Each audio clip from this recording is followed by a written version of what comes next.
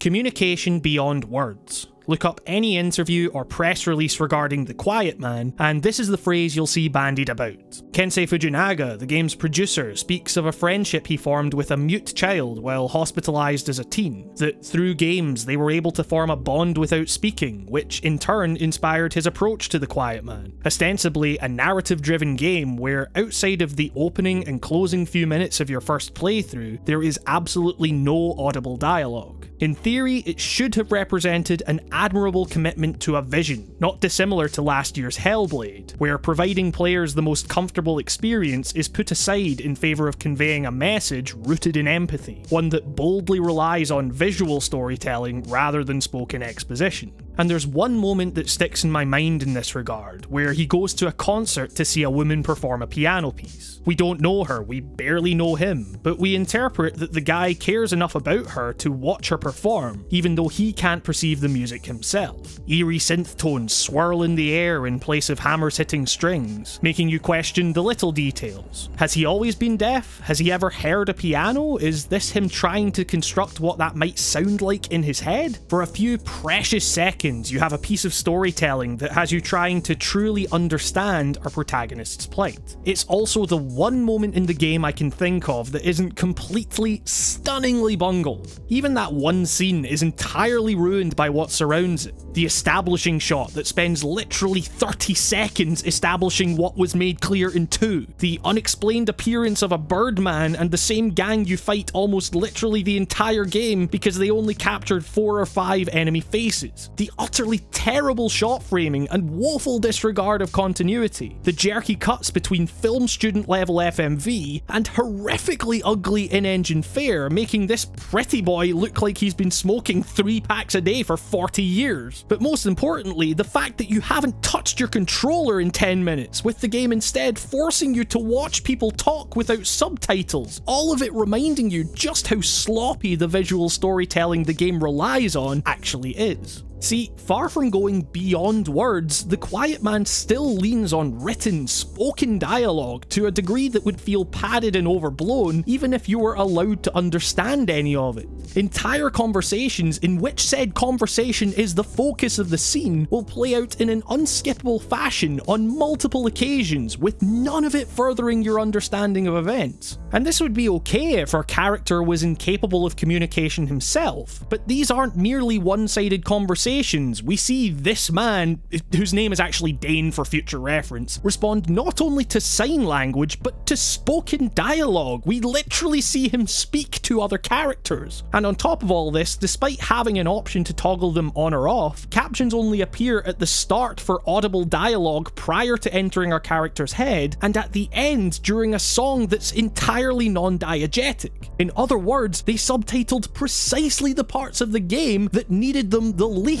The game also never stops showing the same terrible flashback sequences over and over again, as well as completely halting to remind you of visual connections it set up just one scene prior. It's like the game doesn't trust you with the absolute basics of its story, yet thinks lip reading for minutes at a time is sufficient means for delivering the game's immensely convoluted plot. Communication beyond words is one thing, but when it has us questioning just how incestuous the relationship might be between our supposed hero and his girlfriend, mum, dead mum, safe to say you may want to rethink about how you're communicating that information. It's important to clarify though that the description for subtitles in the options does not say you will only understand what the character understands. Specifically, it's what you as a player are intended to understand, which is different, and does lend credence to the notion that the game was meant as something bigger than its plot. A message that, I don't know, hard of hearing people probably have it pretty rough when it comes to media without subtitles. Even being generous and taking this theory at face value though, the realization of it is utterly botched. Mainly because in one of the strangest moves I've ever seen a narrative-focused game like this make, they've only gone and patched in full sound and dialogue anyway for a second playthrough, as if to kowtow to frustrated frustrated audio engineers who questioned why they were involved in the first place, as well as the studio getting their money's worth for the hours of static conversation they shot.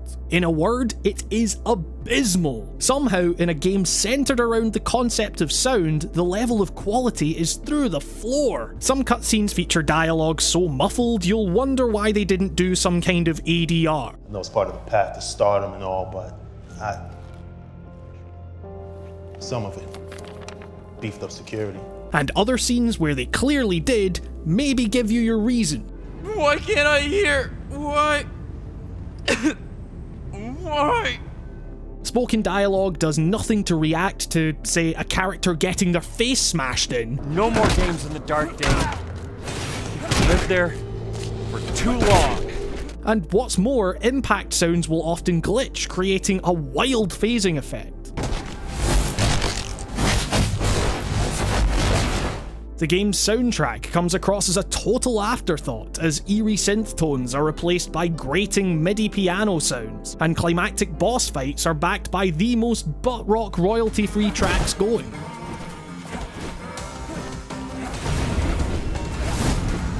And on a storytelling level, the addition of sound does nothing to remedy the heavy-handedness of its flashback sequences, leaving you wondering just how many more times and for how long they're going to show you this stuff that you've seen a million times already. And while this update does give some much-needed context to proceedings, the game follows through on none of it, meaning that the legitimately chilling bait-and-switches the dialogue adds by reframing our perception of a couple of key scenes feels entirely unearned, leaving me with more brain-melting questions than when I had zero idea what was happening. So, do Dane and Police Dad really think that this person is their dead relative purely because she looks like her? Why did young Dane run up and wave at two people clearly fighting with a gun pointed directly at him and his mum, and why did the mum do nothing to stop him? Are we not going to mention how he was just shot in the head and got up as some weird crow thing? What timeline are we even in here? On its own, it could have been a funny little piece of so bad it's good schlock, with some appropriately awful, scenery-chewing performances. I'm going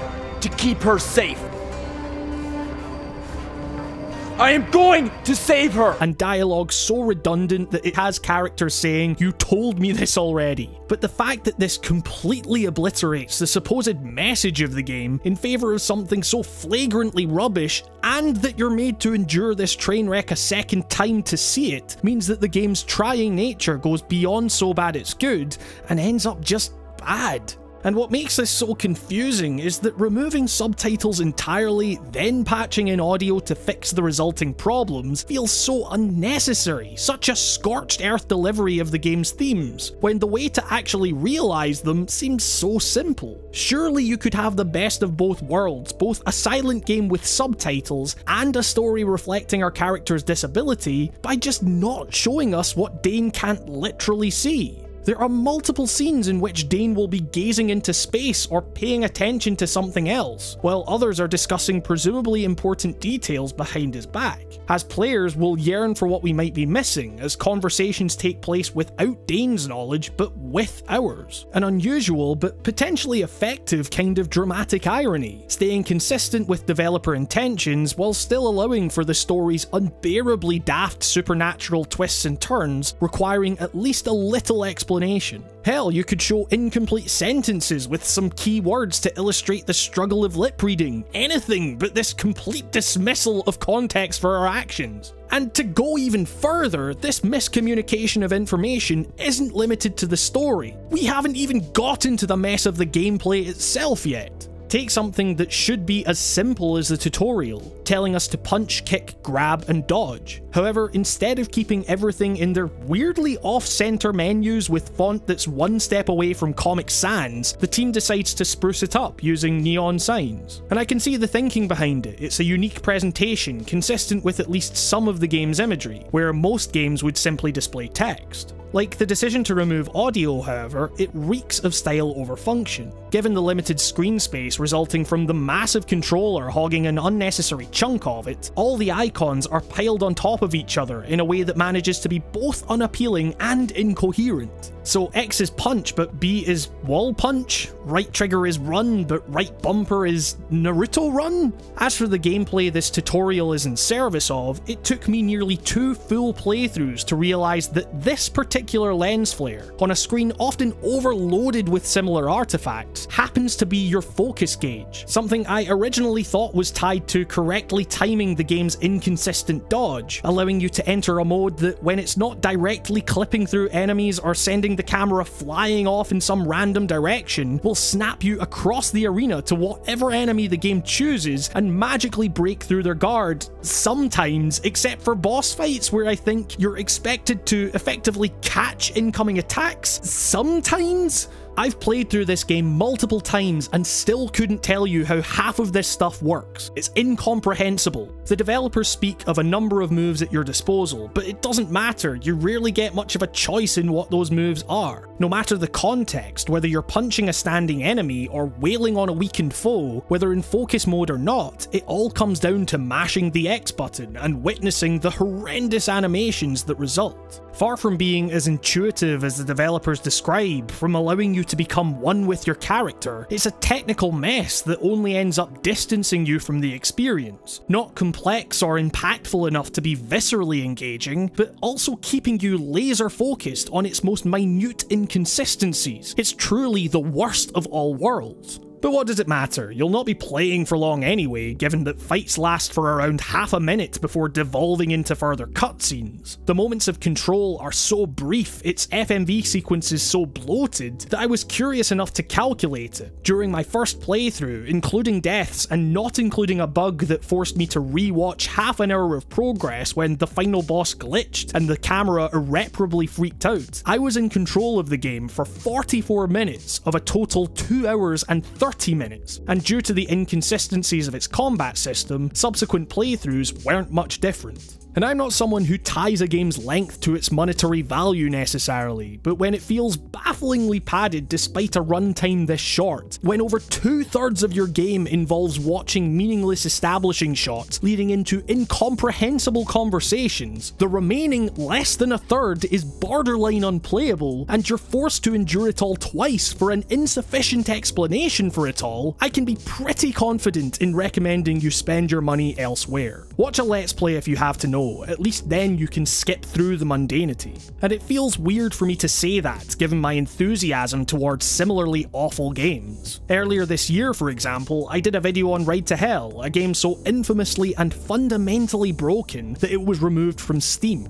And The Quiet Man is awful in almost exactly the same ways, to the point that I wouldn't be surprised if it ultimately shared the same fate. Its combat is repetitive, devoid of any sense of impact or basic hit detection. Its camera is laughably unstable, its story nonsensical, and crucially, it all has the same effect, making me more fascinated with the stories behind its creation, who okayed it for release, etc., than anything playing out on screen. The difference for me is that, at least on some level, Ride to Hell knew what it was. It was an homage to biker B-movie schlock that, due to endless production issues and publisher bureaucracy, ended up becoming B-game schlock itself. With the production values of the FMV sequences and the sudden supernatural turns its story takes, you get the feeling that The Quiet Man thinks it's Fight Club directed by Lynch, when in actuality it ends up not dissimilar to the PS2 version of Fight Club. On top of nearly every part of the game being broken beyond belief, it also comes across as deeply, deeply pretentious, which, while sometimes funny, is maybe its most significant sin of all.